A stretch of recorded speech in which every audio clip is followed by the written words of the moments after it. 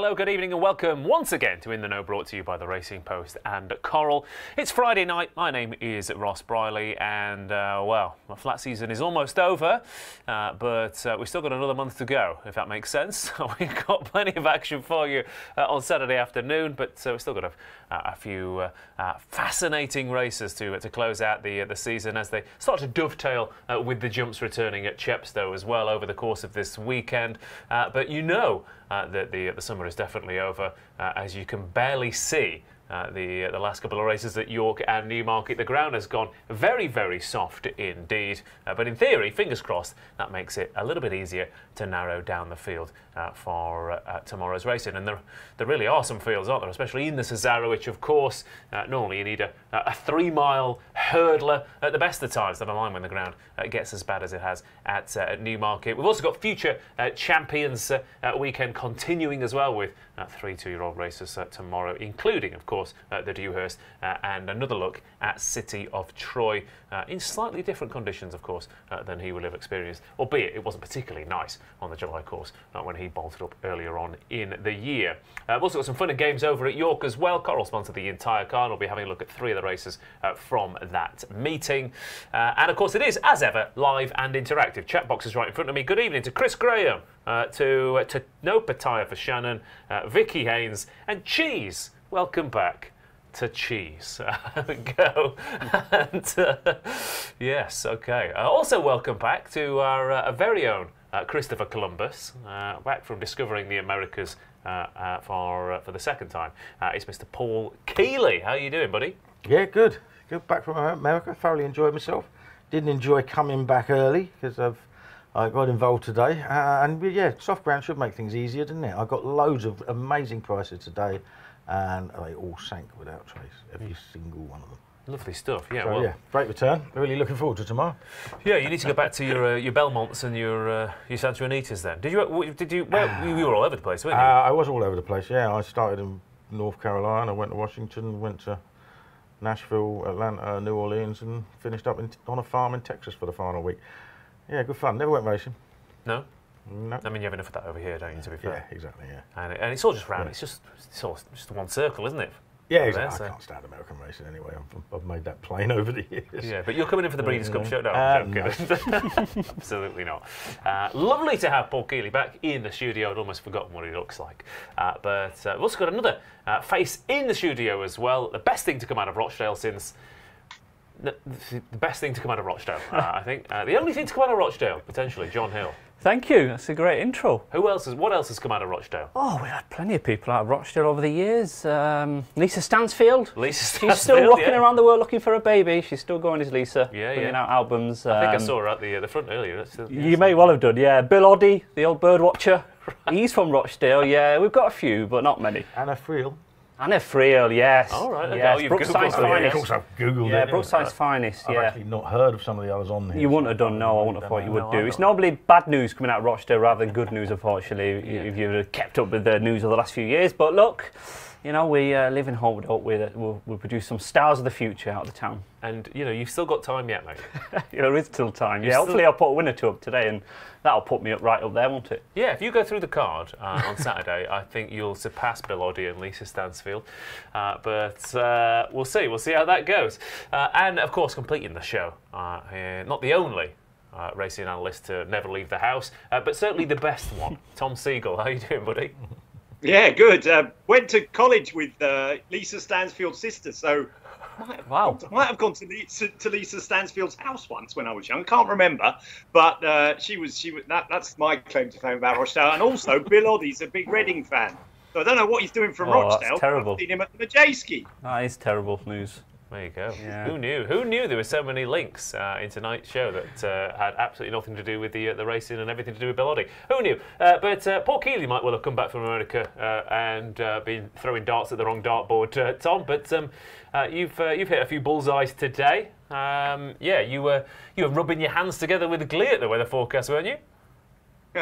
Not especially, but you know, every dog has his day. Actually, listen, it's been okay apart from the festivals. I had a pretty rubbish run of the festivals this year. Don't know why, but everything else has been okay. And yeah, just a couple of York horses basically. went in for me, and that was all good. So hopefully we can find a couple up there tomorrow. You never know. That is true, and you might even give us a look into the camera as well if we're lucky. Well, Tom. This is really weird, but I've got the camera in a different position. It's not on my computer. On the side, so I'm having to remember to look to the side, which is really weird. That actually is quite good because I don't have to look at you, Ross. No, exactly. There you go. So it's a bonus, isn't it? And you also get that lovely Netflix documentary shot where you're looking back at a harrowing event from 10 years ago and staring off into the middle distance. So it's nice. I like it. But we'll be getting stuck into tomorrow's cars very shortly indeed. But first, here's an in-depth and lengthy advert for Paul Kealy to put his feet up and you to learn more about the new Racing Post race cards. You spoke, we listened. Introducing Race Cards Redefined. 3 brand new and unique race cards tailored for your needs. Our new and improved standard race card is the punter's favourite and is everything you need to make your selection. Get the maximum amount of information in the palm of your hand with Expert View. Cover all areas and get all the same information as our newspaper. With Compact View, you can make a quick decision on who to back. View more runners and more odds on one race. Which race card will you choose?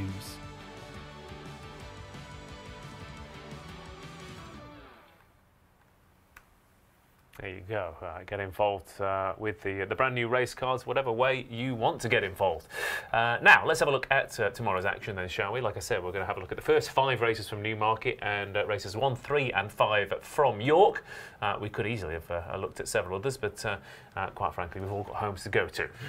And the opener at York tomorrow is the Coral Rockingham Stakes, a listed race for the juveniles, and Pura Sangue is 5-2 favourite here. Starlaw 5-1, Serried Ranks 11-2, Sketch 6-1, Esquire 15-2, Tropical Island is 8-1, Government Call 12s with Bondi and bigger prices the rest.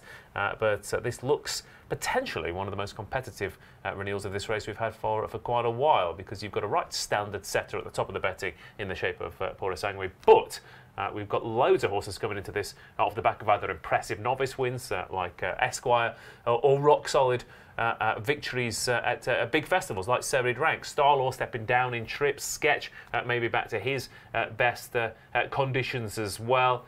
Bondi for connections who always aim a nice horse at York over the course of the season.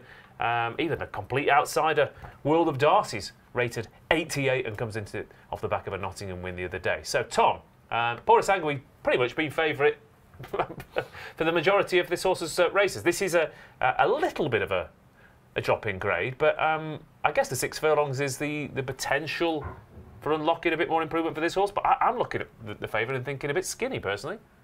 Me too, Ross. I like Serried Ranks, and I like him quite a lot, really.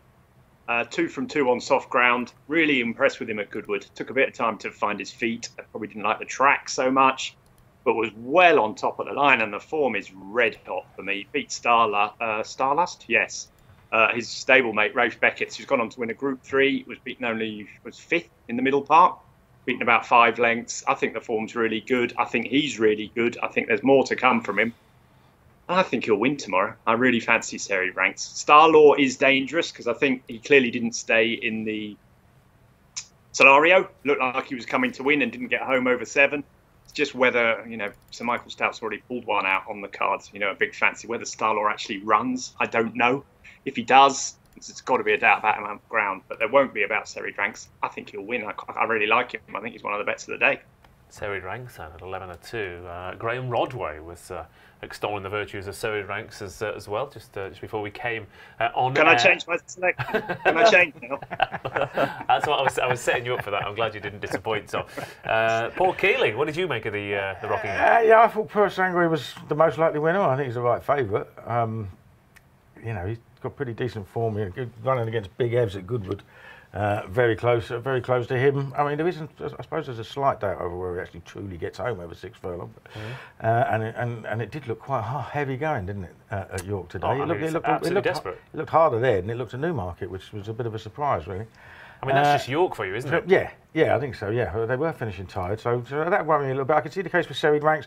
One thing I say is that end of season, soft ground York, these races tend to be won by horses with plenty of experience. Yeah.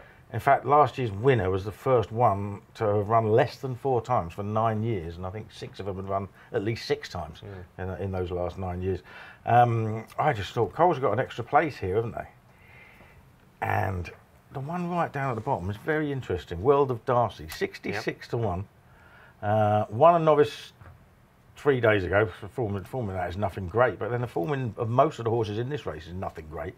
And if you just look at his form when he has had a bit of ease in the ground, he's been 4th to Relief Rally in the Super Sprint. He's been 3rd in a listed race at Dover, and then he's won the other day. I think, I don't think he'll win, but I think he might sneak into the 4 at a big price. Yes, I mean, similar to, I remember a horse called Nastase winning this for Mick Shannon a few years ago. Was rated mid-80s, had tons and tons of runs, but was proven on the conditions and won at 25 to 1. Similar yeah, feel. Exactly. Yeah, it's one of those, and he is a massive price. So you get a bit of 66 to 1, 4 places. I don't think that's a bad value bet. Okay, there we go. Extra place action then, yes, John. Absolutely, yeah. We'll obviously go in extra place in here. The favourite's been popular. It's been supported, freezing to 5 to 2 today. The other way you can play at York, one of our price boosts is Andrew Baldwin to have 2 or more winners on the card.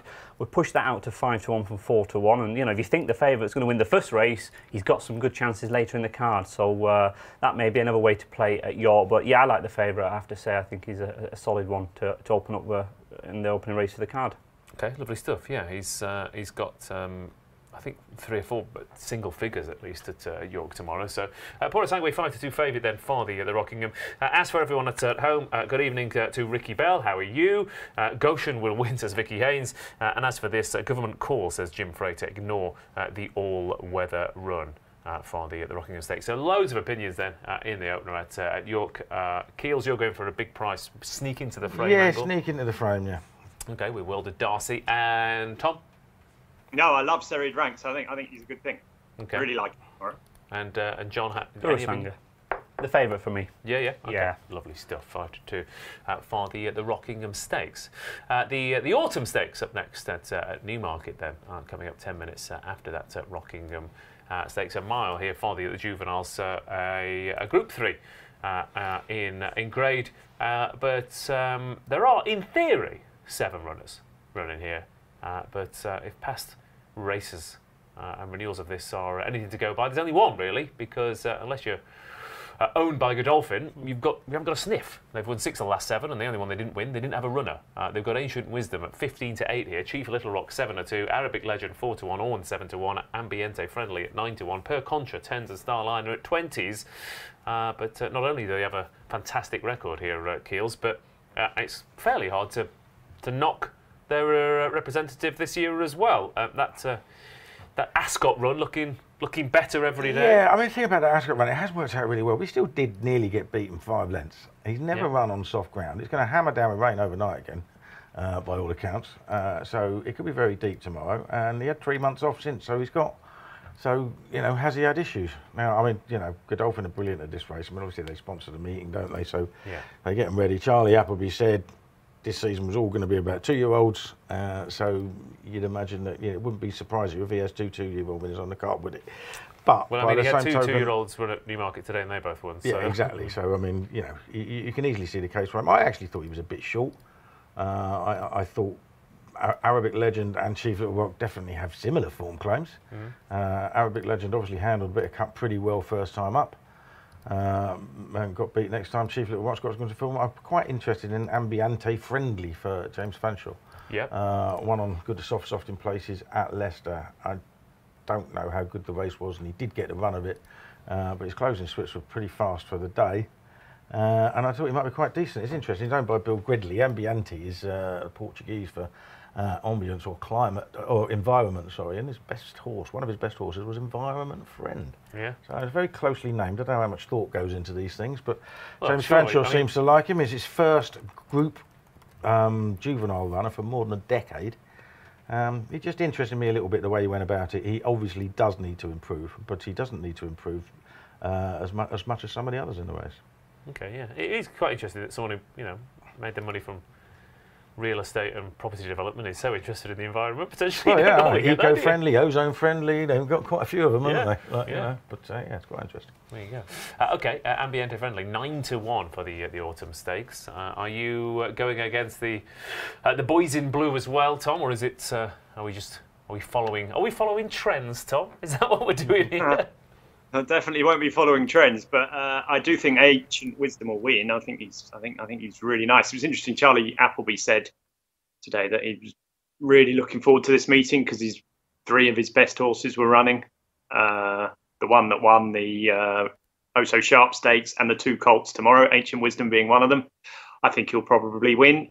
I think the interesting one is Per Contra for Ollie Sangster, who was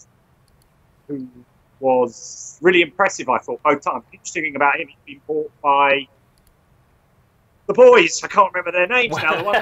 Wathnan Racing it is. Racing, yeah, and they only buy. You can't imagine them knocking on the door for Ollie Sangster and going, "You've got one for us, yeah? We got this rubbish one, Per Contra, in the corner there. You can have it." No, they would have. I think he's pretty good. I think he's been primed for this. Shawari ran very well today. Ollie Sangster's done very well with his 2-year-old, so I wouldn't be surprised if he ran well. But he's got, like Kealy said, that him and Ambient Friendly got a bit of a step up to do to catch the ones at the top. I personally think Ancient Wisdom will win, but I'm not, splitting the atom in saying that. That said, Western Racing, they spent a lot of money. They don't have that many winners, have they? So. No, exactly. They'll get there, no doubt. Don't they? I do like the fact that I'm not the only person getting old and can't remember what I was going to say. I'm pleased about that. Well done, Tom. Thank you. I think that's the thing is when you've been studying, especially when you're studying the cars, and it's the middle of like a 2 or 3 day meeting as well. It all just tends to smush into one, doesn't it? Of course it does, yeah. It's like I know exactly what I want to say. But I can't quite remember it. And of course, I mean, we've just had like Ace Impact announce that he's retiring today. Within 10 years, you remember that horse that won this race and then sired a horse that won this race and then sired the favourite for this race, all within a handful of years. Anyway, John, you're still, what, 12, 14? How old are you? I am 35. Are you? Yeah, I've just had a tough paper round, so probably look... I can imagine the paper rounds were tough in Rochdale. Oh, they were tough, all right, yeah. Deep into the evening, and they got us working, all right. What did you make of the autumn stakes? Well, what I will say is we've got a price boost first and foremost, and it is the favourite, the good news if you fancy Ancient Wisdom. It's one of these where you've got to be fast. We're making this available up until 7 o'clock, up until the end of the show, 15 to 8 out to 5 to 2, and that's for a maximum of £20. So if you fancy Ancient Wisdom, pick up that 5 to 2 right now. I don't think you'll get 5 to 2 tomorrow. On Ancient Wisdom. I quite like the Ballydor run, I have to say. Chief Little Rock, who was second in a Group 2 last time. That was on good to soft ground. I'm going to stick with a different type of blue, the Ballydor team in this one. Okay, lovely stuff. Obviously, they will be hopeful of a couple of juveniles running well tomorrow. But Ancient Wisdom is 15 to 8. Has to put himself on the ground, but the Dam did love deep ground, so it might be even better than he's been on better ground so far this season. So maybe that 5 to 2, to be fair, for a price boost, that 5 to 2 is pretty tempting, Tom. Yeah, very much so. Yeah, I'd snap up a bit of that, like that, 5 to 2. Do me. Okay, lovely stuff. I'm just hearing you. Have we got another 6 or 7 price boost, John? We have, yeah. We must mention that actually. It's Arabian Crown in the 315 at Newmarket. That was tips 11 to 10. We pushed that out to 6 to 4 until 7 o'clock. So very much fastest fingers first for those two. Ancient Wisdom in the 125 and Arabian Crown in the 315. Both Godolphin horses. I think you should do a £20 double. Barney Rubble. Yeah, okay. Can you get those prices, or it's singles only? Singles only, unfortunately. That's great. We'll work on you. Yeah. That's it. Close your account, Keels. Owen wins on the nod, says Cheese. Arabic Legend will win, says Alpha. Per Contra's in my tracker. We'll stick with him, says Jim Frater. Hartem's a ridiculous price, says Paul. We haven't even got to that race yet. And Jim Stanton says Hovis. So there you go. The bread. Yeah. That's the problem with trackers, by the way. As soon as you put a horse in it, you have to back it, don't you? Yeah, you do. You just don't. You don't have trackers, people. Bad idea. Oh, yeah. Stops you looking at a race. The thing with Hold on a minute. I've spent my life telling people to put things in trackers. That's his whole column. No, it makes you lazy. That's my whole column. No, it makes you lazy. I think the problem with trackers is that putting them in and actually getting what you thought when you saw the race across, so that your future self could understand what you were trying to say, is the hardest thing. There was a horse last night ran at Chelmsford called Creme Chantilly, won by Off the Track Maydor. I made a note after her debut at Nottingham saying, you know, no luck in running whatsoever, watch out for that next time out. So when do I back it? Just at any time? When did you follow it every single run? Like exactly, that's the whole point, isn't it? You've got to look at the opposition, haven't you? Yeah. But it's but then sometimes I go, oh God, I put that horse in my tracker. It's got to win a 25 to 1. So you know, there's no right or wrong. And if there was, we wouldn't have to be here, would we? Because everyone would know what they were doing. The Autumn Stakes, though, Tom Segal, you're with Ancient Wisdom. Yes, I am. Yes. Lovely stuff. There we go. As for the next contest on the agenda, like I said, we might well see a Ballydoyle 2-year-old have already scooted in at Newmarket. They'll be hopeful that City of Troy will be doing the usual demolition job as he did at Newmarket earlier on the season. 4-7 he is to follow up and continue his unbeaten run. Iberian is 130, Alionabi 8-1, Indian Run 16s, Array 20s, Eben Shadar is 25s, Henry Adams 25s, and Hartem is 66-1. The outsider of the bunch for this Dewhurst, and a rating of 118 for City of Troy. Not too many horses come into this Dewhurst with such a rock-solid level. He battered Hartem, of course, at Newmarket, who went on to beat Iberian at Goodwood, and then Iberian went on to beat Rosalian at Doncaster. So it's all kind of working out for City of Troy, and he looked better and better the further he went. Again, he's going to get different conditions, of course, but yeah, Ballydoyle, odds-on shots in the Dewhurst, not a bad angle. However, Tom Segal, despite the fact that City of Troy's been the talking horse ever since that win, and everyone's saying he's the second coming and going to win the Guineas already, we've got quite a big field up against him, haven't we? Normally with a horse like this, you get a few trainers running scared, but not this year. Well, it's the Dewhurst at the end of the day. I mean, you know, the old saying is that what makes a stallion is the Dewhurst at 2,000 guineas and the Derby. And so people want to win the Dewhurst, whatever. And I think they'll all turn up, with possible exception of Alionabi, who, if the rain keeps hammering down like it was a few minutes ago, would be a doubt, I would imagine. But it wasn't too bad today. That was the thing I was going to make. I should have said to begin with. When I was expecting Newmarket to be really, really soft when I turned up and I started watching the racing day, and it wasn't. It definitely wasn't. It was pretty decent. And so if the rain hammers down all night, then yes, you could see City of Troy maybe drifting a bit, but I think he'll win. He just looked like a horse that had limitless stamina and was going to hit the line really hard. Iberian was pretty good at Doncaster, but I'm not sure that was the Rosalian we saw at Longchamp or Ascot. I think City of Troy will win. I think the one that I would back to finish in the frame each way would probably be Indian Run, because I think he's a strong stayer too at the trip. He's by Sioux Nation, who's Matilda McCott today is by Sioux Nation. They like soft ground, actually, funnily enough, even though he didn't himself, but quite a few of them like soft ground. So if it does rain and it gets really testing, I expect Indian Run to hit the line pretty hard as well. But I think City of Troy will win, and for those looking for an outsider, it would be Indian Run. Okay, Indian Run then, who's a 16-1 shot, and that wasn't a great race at York, but he did do it pretty nicely. Talk to me about Iberian though first, Keels, before you tell me your fancy, because he probably should have won at Goodwood. If he'd have won that, he'd be 3 from 3. And he just kept going at Donny. It's funny, I was at Donny, I spoke to Charlie Hills at Donny, and I said, you worried about the ground again? Because I assumed it was the ground at Goodwood, because there was talk about him not liking it. And he said, no, it wasn't the ground at all, he hated Goodwood. He said he absolutely hated it. Which that makes two of us. Yeah, I was going to say, that's completely understandable, isn't it, to be fair? I love the place. But he said he's got no issues on the ground at all, and it looked like that. And he absolutely hacked up. Now, you know, what version of Rosalian it was, I'm not sure. But obviously, Sunway was really, really well thought of before blowing out behind Rosalian at Ascot, and Iberian did it really, really well. He's still got to improve if City of Troy turns up in the same form as last time. But again, there's another horse who's had a minor niggle. Taken out of the National Stakes because of the ground, although Aidan O'Brien has said it was because of the ground and the fact that he wasn't sure he was quite fit enough. Okay. So, you know, we've got to wait and see. But he is running on what's likely to be very soft ground, I think.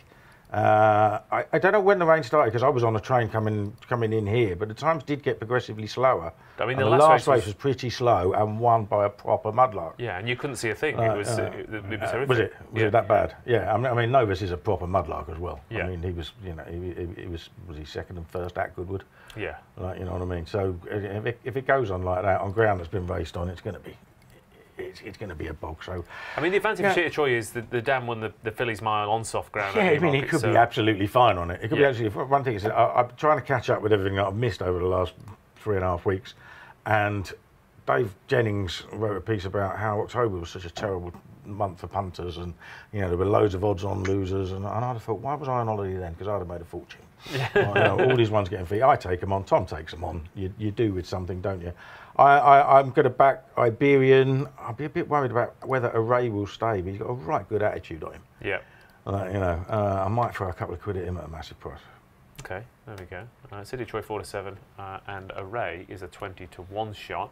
We'll see whether Al Yarnaby runs. Eben Shadard was a bit eye-catching as well. I thought last time out, lovely run behind Al Yarnaby. But if Al Yarnaby comes out, City of Troy is going to get shorter. It will. And shorter, John. Are people? Did you get much Guineas interest on a horse like this, or not really at this stage? No, look, these markets now, antipulse markets, they're not what they used to be, are they? Yourselves. But it's a shot 5-2 for the Guineas. I don't think I'd be backing anything at 5-2 for a race that's it's 6, a funny 7 one, months away. Because I remember a couple of people saying the same thing about Frankel before the Dewhurst as well. Well, then you'd look clever after the race with 5-2 shot, but. It'll be interesting to see tomorrow if he does get back to gain. There's other ways to play. We're betting City of Troy to win by 2 lengths or more. That's 5-4 if you fancy that. If you fancy him to win comfortably tomorrow. City of Troy and Arabian Crown in a double. That's available at 11-4. So there's other ways to play. In terms of Ali Narbi, I spoke to Jim Crowley this morning. And asked him about the ground. Is the ground a concern for you? And he basically said we will only know tomorrow. We're probably going to take our chance on it, and we'll learn on the job really with him. So we'll have to see with that one. So maybe even if it does come down the rain, he still will run. So, but Jim really likes this horse. He's a big fan of him, and he's expecting a good chance on him. He respects the favourite, but he always saying horse racing never fear one horse. No, absolutely not. Absolutely not. Albeit, odds on Ballydoyle horses with this kind of pedigree and this kind of form in the Dewhurst, maybe a little bit to be feared. I will again. This is maybe a World of Darcy each way double candidate, because I don't think Hartem will win. However, this horse has run twice over 7 furlongs and raced off on ground, beat Iberian at Goodwood and finished second to City of Troy at Newmarket. They're 4-7 on 130, and he's 66-1. I don't think he will turn the form around with those two, but especially if Al Yarnaby doesn't come, he's. I can see Hartem just plugging on for a place, Tom. Yeah, possibly. I think he's outclassed, but you never know. If all 8 turn up, and he might easily hit the frame. But for me, look, I think City of Troy, Iberian, and Al Yarnaby are proper Group 1 horses. He isn't. No. Fair enough, but we've seen some non-proper Group 1 horses sneak in for third place in races like this over the years. But Matt Coppin says City of Troy bet like men. There you go. Matt Coppin's out building himself a wooden horse in preparation. What else have we got? Iberian has no chance, says Dave Brown. That champagne form isn't worth a carrot, as Rosalind didn't act on the ground. I don't know about that. I think that's the thing about Iberian, is that he looks a straight track galloper, doesn't he? He just kept getting better and better and better. And Goodwood is not a straight track galloping track. No, that's right. I mean, he's got some undulations to deal with at Newmarket, obviously. Yeah. So we've got to see. But I mean, he's definitely a good horse. He is. Yeah. Okay. Interesting Dewhurst then. How's it going to unfold, Tom Segal? I think City of Troy will win boring, but I think he'll win easily. I'm hoping Indian Run might run into the frame, but I'll probably be watching, not betting. Okay. Fair enough. Keels? It would be small bets, but I've had a couple of quid on Iberian, and I might have a couple of quid each way on Array. Okay, lovely stuff. Yeah, and like I said, hopefully 8 runners and Artem filthy each way, getting beaten 8 lengths into third, John, for me. Yeah, absolutely. I must give a flag out to our Coral blogs. So if you want to read more on Jim Crowley's thoughts on Ali Yarnaby, Sean Bowen as well. He's riding at Chepstow tomorrow, and Foss Lass on Sunday. And we've also got Hugo Palmer in there, so a decent stable of jockeys and trainers. If you want to read about their runners and rides this weekend, take a look at the Coral News site. Thank you, John Hill. I felt I was like going out to like an outside representative. More from John Hill later. There we go. Darren Walker says, had no idea this was on. Well, I apologise, Darren, but here we are. Welcome to the show. You haven't missed that much, to be fair. We're just getting stuck into it. Let's go to York then for the Coral Sprint Trophy here. 6 furlongs the distance at 22 runners, soft ground. Tom Segal special coming. I can feel it. I can feel it in my heart. Significantly is 5-1 for this. Al Bashir 13-2. Wob is 8-1. Pendleton is 9-1. Apollo 1 is 9s. Summergand 11-1. Ali's Dancer 11-1. Montasib is 12-1. It is the usual group of names. So a few bits of interesting difference potentially. Laugh a Minute, who was just touched off in this a couple of years ago for the yard. We've already had a winner this afternoon over at Dundalk. Who else have we got in here as well? We've got Hyper Focus, of course, who surely has been aimed at this race all season. He's got a good record here as well.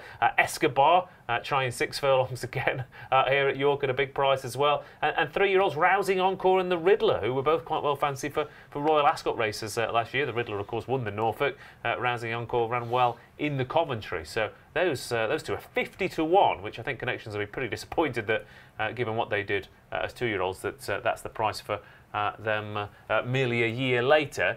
However, Tom Segal, I took a leaf out of your book and I looked at this race and I thought, what, for 30 seconds? For 30 seconds. I literally looked at this race for 30 seconds and I thought, I absolutely bloody loved how Pendleton won at Thirsk last time out, and he loves the track, and his new yard might have found the key to him. So there you go. There's my Tom Segal special.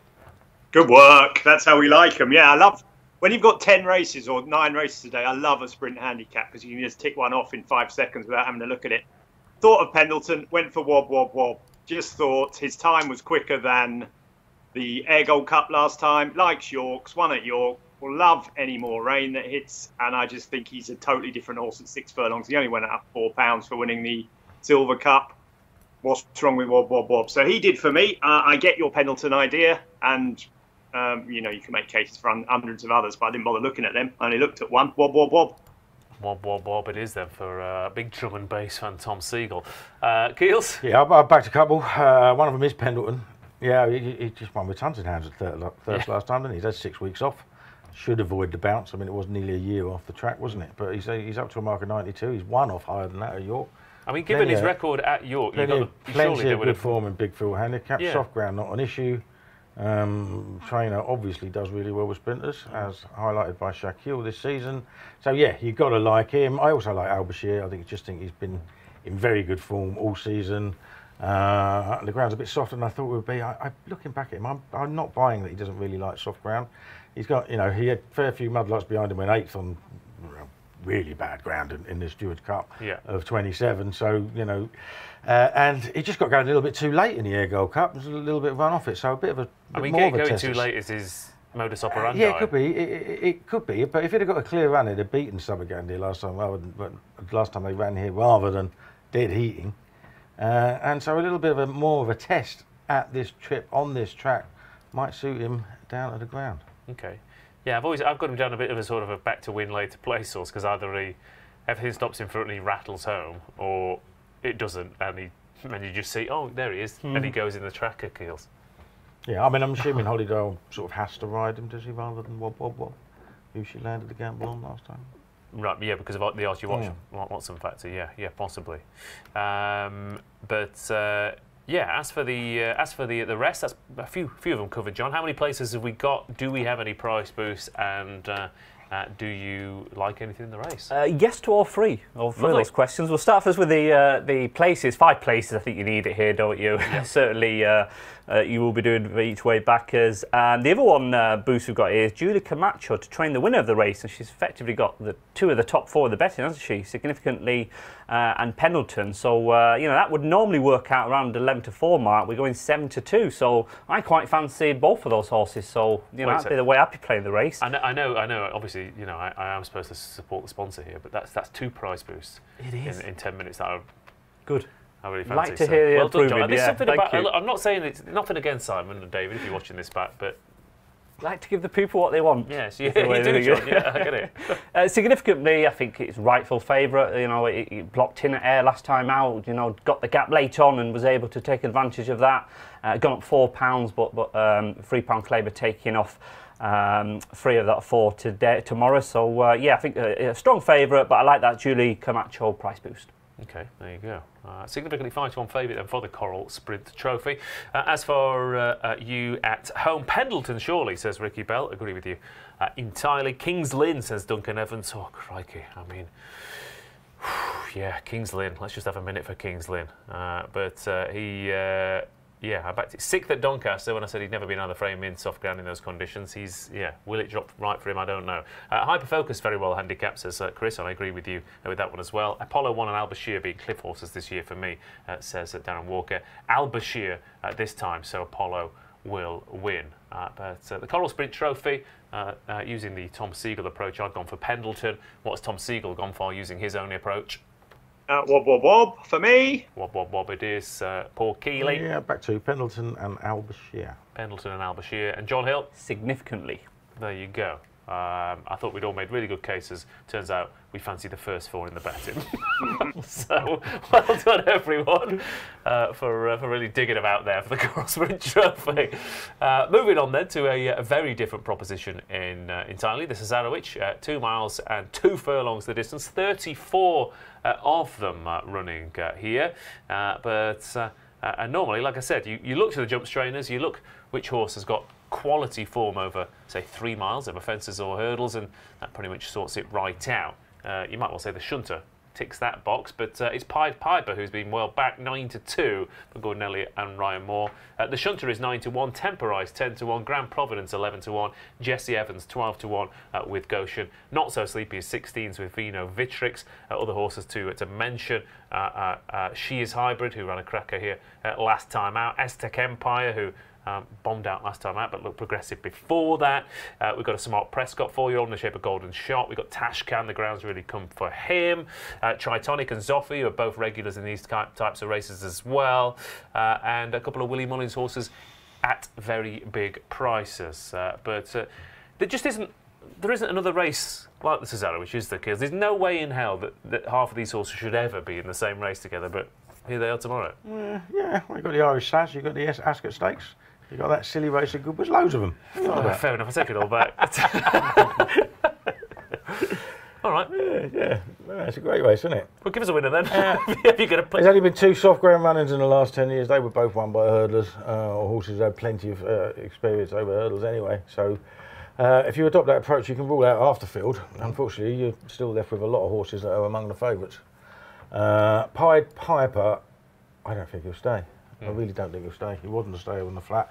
John Gosden thought he was as a 3-year-old, but starting him as a 3-year-old over 1 mile 6, had to go back to 1 mile 2 to win.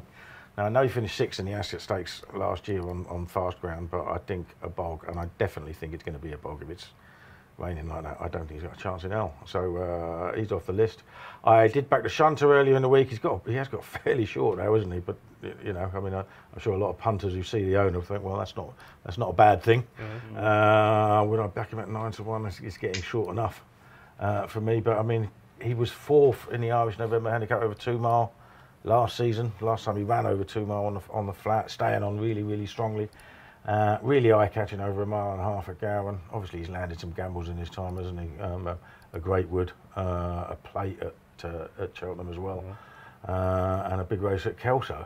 So, you know what I mean? They've landed some pots with him. Yes, he's 10 years old, but Caracciolo won it at the age of 11, didn't he? And was placed at the age of 10, and Not So Sleepy. I think he's his shortest ever price in the race at the age of 11, and he's been placed in it 3 times in the last 4 years, so it can be done.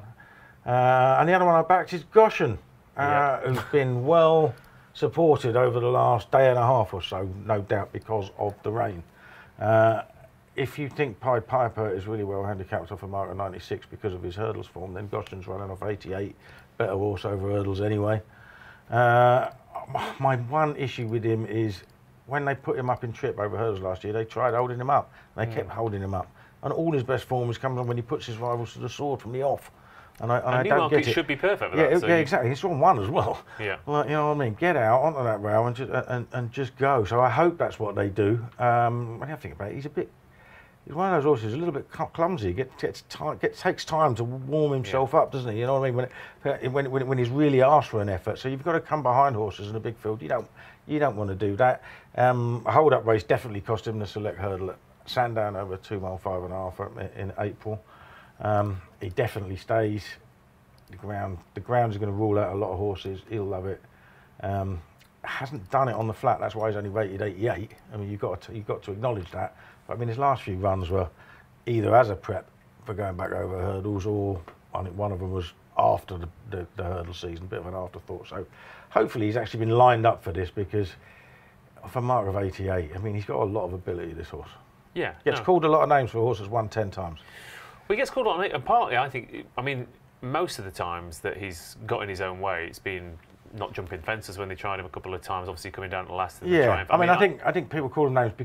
You start to call horses names, and I've done it because you expected more of them and they didn't deliver. And I think he had that burden of expectation after the triumph, when he was like 10 lengths clear going to the last and unseated. The champion hurdle Incidentally, the winner of that race was Burning Victory. He was second in this race 2 years ago. Yeah.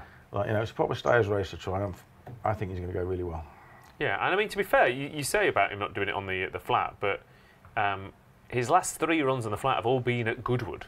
And I can't, again, like we were saying about Iberian, I can't imagine a track that I'd apart from the fact that Gary Moore trains him, I'm not thinking, oh gosh, yeah, he's a Goodwood horse. Absolutely not. Yeah, you'd like to see him on heavy ground at Sandown on the flat, wouldn't you? Yeah, exactly. Yeah. So, but in theory, you know, he's got a hell of a straight to aim at tomorrow. That's for sure. So he's 12-1 at Goshen, but Piper is 92. The only thing I would contest with that is that I was worried about him staying, but the thing is, he's 3 from 3 in heavy ground. I just wonder whether he's. It sounds silly, but I think he'll stay better in softer ground because he's a proper mudlark and he'll just enjoy just slogging it on and on. Slogging away through it, yeah. But I mean, I just think this one of those races, they do go hard. Yeah. You know what I mean? They are going to be going for home half a mile out. They virtually always do in the Cez, and kind of traveller like Pied Piper. Can he stay on the bridle long enough? Because he don't find much off it. It's just that soft ground. I mean, he probably should have won the county in soft ground this year, you know, apart from running up against the state. Oh yeah, he's definitely got no issues on the ground, but yeah. I think he's got a stamina issue on it. Okay. What did you make of this race then, Tom Segal? Loads of races like it throughout the season, of course. It's in no way unique. These horses turn up 3 or 4 times at all sorts of different tracks, but you've got 2 mile hurdlers, you've got 3 mile chasers, you've got 2.5 mile flat horses, you've got 3-year-olds, you've got older horses. It's a good renewal, I think. I don't. I think it's a rubbish renewal. I think it's a rubbish renewal. I'm just going to stop having an opinion from here on in. Right, crack on, Tom. I think the Irish Cesarewitch has had a massive effect on this, and I think Willie Mullins' horses, for example, are about his 5th strings, aren't they? 5th or 6th strings, so what they would usually be. I mean, Pied Piper's obviously got a good chance, but 9-2 is really ridiculously short in a race of this nature. I'm worried about the ground for the shunter.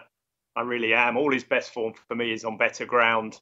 I know the connections always thought he was better on good ground. If it got really soft, I'd be worried about him. I know he ran okay in the Irish Says on it, but he was favourite, and he was beaten quite a long way under a £5 claimer. He's £7 higher in the weights here, so I'd be slightly worried about him. I think when Keels nicked the 16 and 20-1 earlier in the week, I thought that was a good bet. I'm not sure about him now because the ground goes really soft at 9-1.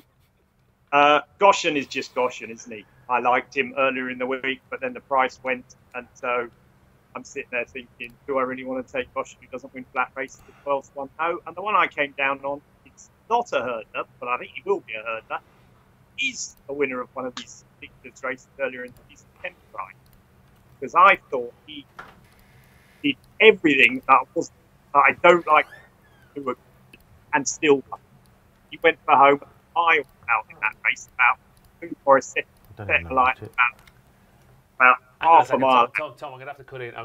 Because I can't really hear what you're saying. It is breaking up quite heavily. I don't know if it's your end or not. But we're trying. Hello, can you hear me? Yeah. I can hear every first 5 words and then the next 5 blank out. So just try again. Just you were talking about Temporize.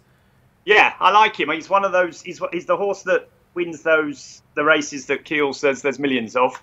He won it at Goodwood, but what I liked about him was that Luke Morris set him down, a half a mile from home. He went quickly clear. All the other ones that were involved in the finish were held up off the pace. It's hard to do when you go for home a long way out at Goodwood in soft ground.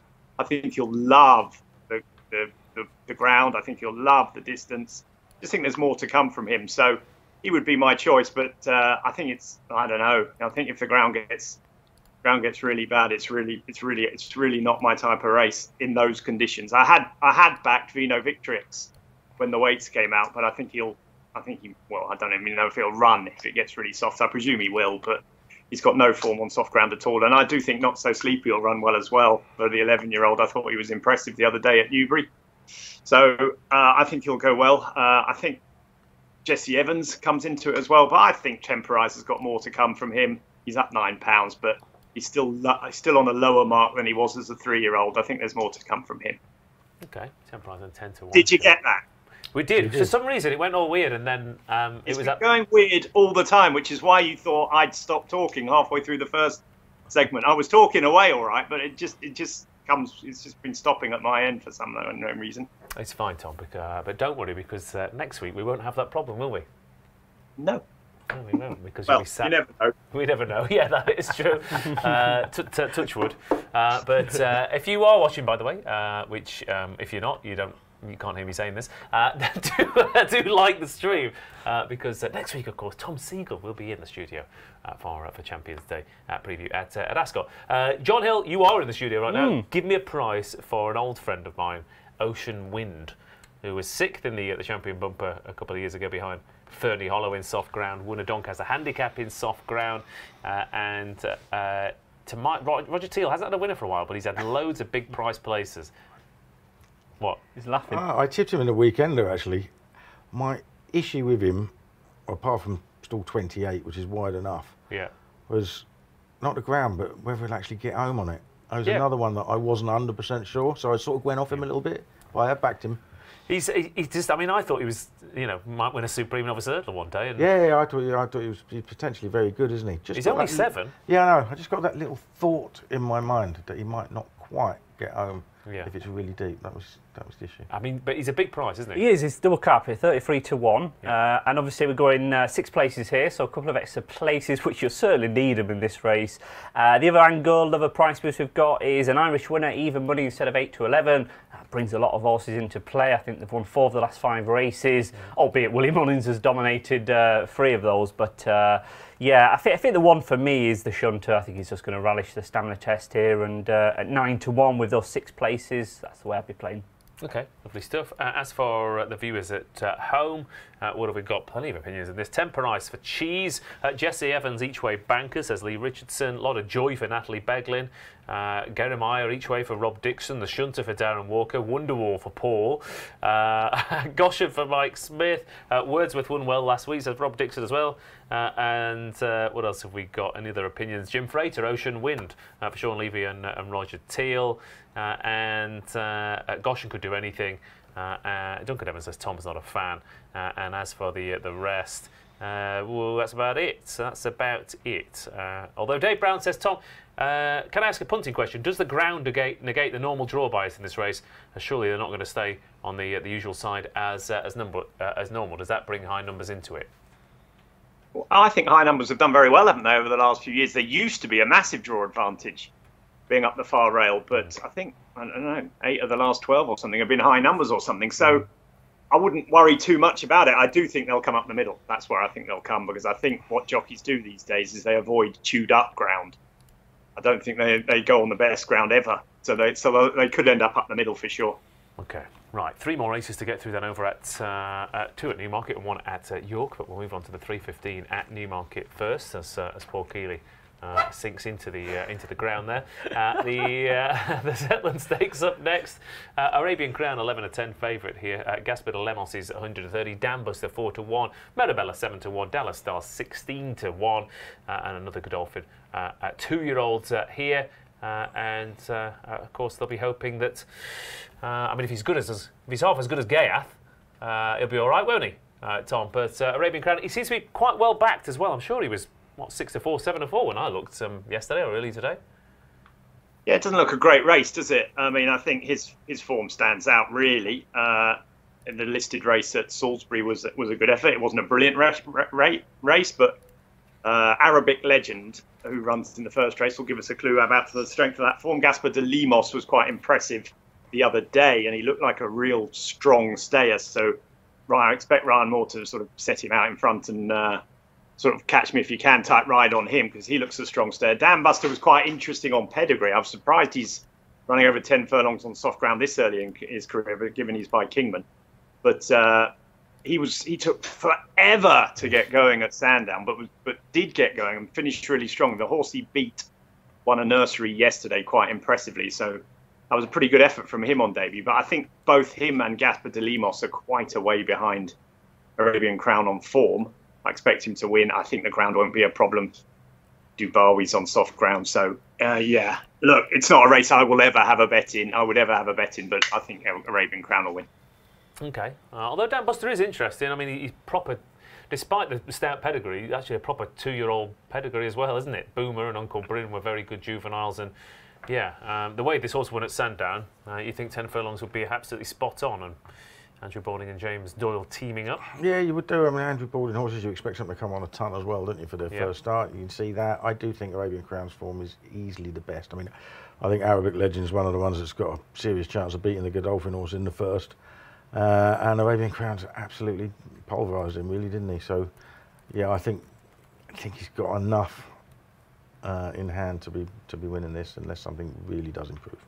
Okay, there we go. Arabian Crown is 11-10. John Hill? Yeah, well, just a reminder about that price boost, which we mentioned at the start of the programme. Arabian Crown out to 6-4 from 11-10 up until 7 o'clock. So if you do fancy the favourite, I think it's a solid chance. Take advantage of that. And we've also got that double with City of Troy, the two bankers on the card at Newmarket, if you like, tomorrow. That should work out around the 9-4 mark, but we're going 11-4. So that's City of Troy and Arabian Crown. Okay, there you go. Price boosts galore then. Two more races to look at. Next up, it's 10.5 furlongs, the distance for a really good race over at York that often throws up a really good winner as well. Baybridge, Ilarab, Algier over the last few years have gone on to prove themselves as group horses.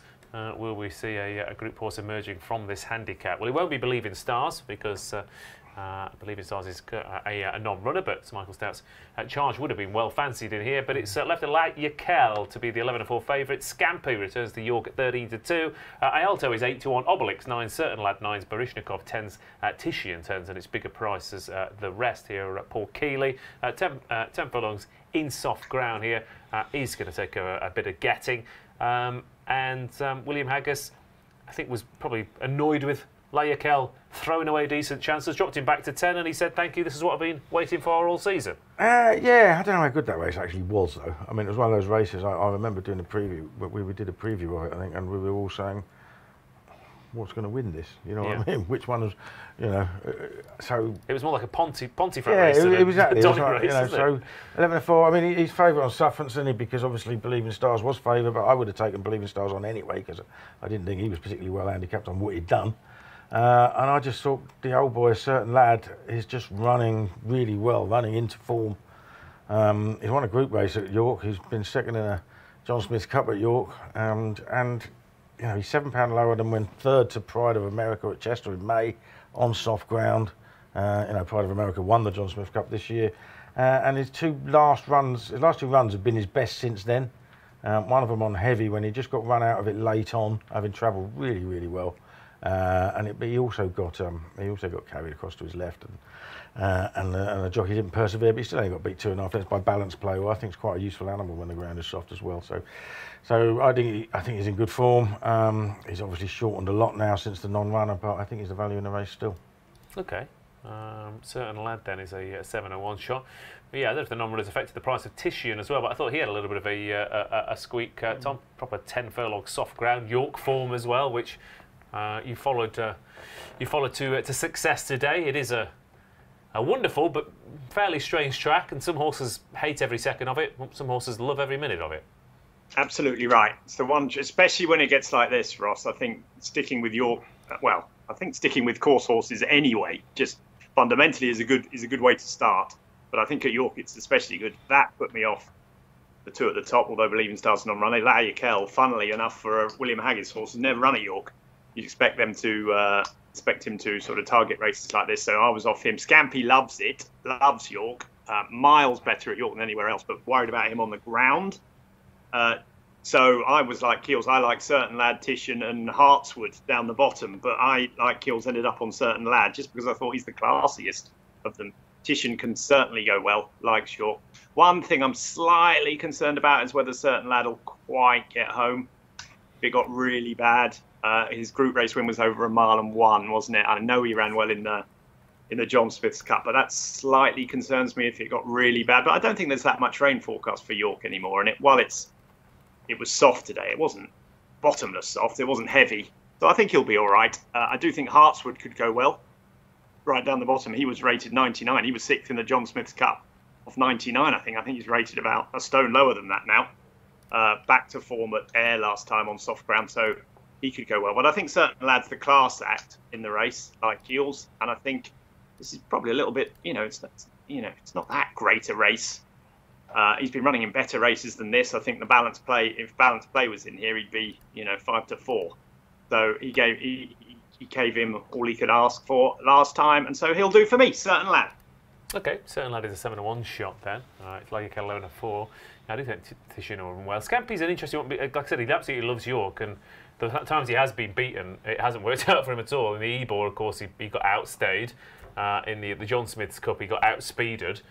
So maybe 10 furlongs on soft ground might be perfect for him. And he's only run once on soft, and that was at Epsom when he returned this year, and he needed his seasonal reappearance. So he's a very interesting horse. But Layukel is 11-4. Yeah, it's obviously a significant non-runner here in Believing the Stars. It's one of those annoying scenarios where if you didn't fancy the favourite, we all were going to take him on. That's right. Yeah. We were all going to take him on, and obviously that's come out and affected the market. But the good news is we're going 4 places instead of 3 here, so that's decent for each way backers. Don't forget as well that Andrew Balding, special 5-1 to have 2 or more winners. Obviously Scampy comes into play here if you fancy Scampy. But I'm with you. I thought Titian at 8-1, course and distance winner. Taking on the top 2 of the market, he'd be the one I'd be playing with. Okay, there we go. Titian is an 8-1 shot for the 3:35 at York. The final race we'll be looking at on Saturday's card is the Darley Stakes, 9 furlongs with 10 runners, and Knight is bidding to break a frustrating run of placed efforts. Loves the ground, but has had the ground pretty much every single time he's run, and he still can't get his head in front. But he does shape like a horse who will appreciate a bit more of a stamina test, and it's 9 furlongs tomorrow. He's up an extra furlong. He's 100 to 30, and 3-year-olds have a good record in this race. Highland Avenue is 5-1, Real Gain 11-2. My old friend Spirit Dancer 6-1, Dubai Future 7s, Radabarg is 8-1, Silver Sword is 12, Sebuska 14s, and a couple of interesting horses. Paddy Shark for Roger Varian on his first start for Connections, and Maximilian Caesar, who will also love conditions and is a very big price indeed for the Darley Stakes. But is Knight another one of those horses who you can see winning, but you don't want to back at the price, Tom? Or again, I keep looking at him. He's one of those horses that actually travels really strongly, but I keep thinking he wants to travel strongly but be dragged into a race over further. Yeah, it's possible. He could prefer the step up in Trivial, like the ground, wouldn't he? He was impressive last year as a 2-year-old on soft ground. Don't love him, though. As you say, he's got far too many beaten form figures by his name for me. I quite like Real Gain. I thought he was wildly impressive at the track last time. I know that was on good to firm ground, and this will be totally different. But his half-brother absolutely loved the mud. Profitable is not convinced. His horses so far love the mud, but there's always exceptions to the rule. And I just thought, he's the one horse here that could be a proper top notch. I mean, I was so impressed with him the other day at Newmarket. He won by 5.5 lengths. I think he could have won by 10.5 lengths if he'd wanted. He's got a bit of a knee action, which might help on that front. He sort of hit the ground quite hard that day. So I'm hoping he runs. I think he's got a good chance if he runs. because I think he's the one horse that's going forward at a rate of knots compared to all the others. Okay, there we go. Real Gain Limited 2. Keels? Yeah, I can see the case for him. It's just a case that he's at a price now where we're suggesting that he's already as good as some of these, isn't he? You know, and I tend to go off that sort of horse. I just thought the difference in price between Knight and Radebog sort of interested me. He was only a length and a quarter down on him, and it's a much bigger price. He's won both times he's run on soft, heavy, and heavy ground, and has always run his race when the ground has been soft. He was third here earlier in the season to Watson and Fleet. He was rated 113. He was only a neck behind Poker Face. He's now rated 116 and is a proper tool on soft ground. So I thought he'll just run his race under Ryan Moore and be in the frame at the least. Okay, there we go. John Hill, see us out with the Darley Stakes, please. Highland Avenue for me. He's got some decent form in France, this horse, on soft ground. So I think that'll come into play tomorrow. He's been running consistently well without scoring this season. But I think this looks a good opportunity for him. And I think it could be a good day for the boys in blue. Certainly at Newmarket, you know, they've got some great chances, haven't they? They have indeed. They have indeed. Highland Avenue is a 5-to-1 shot then. Probably worth mentioning Dubai Future as well, just because he's 7 years old, trained by Saeed bin Saror, so he's only really hitting his stride, isn't he? Given the record of Saeed bin Saror, not until they get about 4 or 5, it really starts to get stuck into him. Knight 100 to 30 then for the Darley Stakes. We'll be getting the naps on Saturday after this cheeky little advert.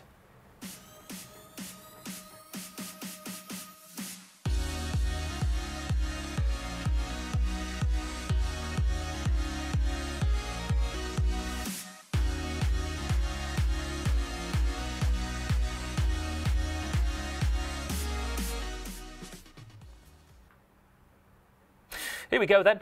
We've got more future champions potentially. We've got hurdlers and chasers in the Cesarewitch. We've got a whole host of Coral sponsored races at York. But what is the best bet of the day from the panel? Starting off with the man to my left, Paul Kealy. I am going for it with Goshen in the Cez. That's going to win. There he is, an old friend and old enemy for some as well. Tom? Serid ranks for the King in the first race at York. There you go. So he ranks it is for, again, noted royalist Tom Segal. And John? Another 2-year-old winner for the boys in blue, Arabian Crown in the Zetland Stakes for me. Okay, lovely stuff. And following the Tom Segal approach to punting, it's got to be Pendleton in the Sprint Trophy over at York. We'll see you wait, next. Ross. We'll all be doing it tomorrow. We'll all be doing it next year. We'll all be going the 30-second route. It would make our jobs a lot easier, wouldn't it, Tom? Instead of doing 3 hours study, we just looked at one race for 30 seconds and back to winner. Job done. But and we'll see you next week, Tom Segal. Hopefully, yeah. Got a bit of coke. Don't you dare! Don't you dare! I've got all sorts. I've got a cake to make. Oh, I love a bit. We love a bit of cake, don't we, Keels? Oh, absolutely, mate. Can you tell? I put on about 1.5 stone in America. Lovely stuff. Yeah, there you go. Noted for their healthy eating over in America, aren't they? But if you haven't already liked the stream, thank you to John, to Paul, and to Tom Segal, and for you for watching at home as well. See you next week for more of the same.